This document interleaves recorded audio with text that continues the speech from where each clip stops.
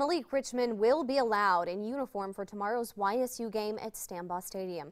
The 6th District Court of Appeals late this afternoon denied a university appeal to block yesterday's court decision to allow Richmond to play at least for 2 weeks.